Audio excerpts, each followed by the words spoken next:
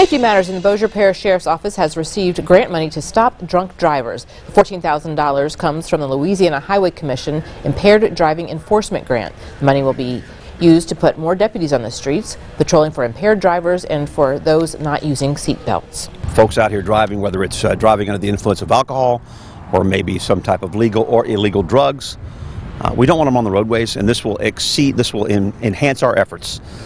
So deputies can go out and do some additional patrols to get those impaired drivers off the roadway.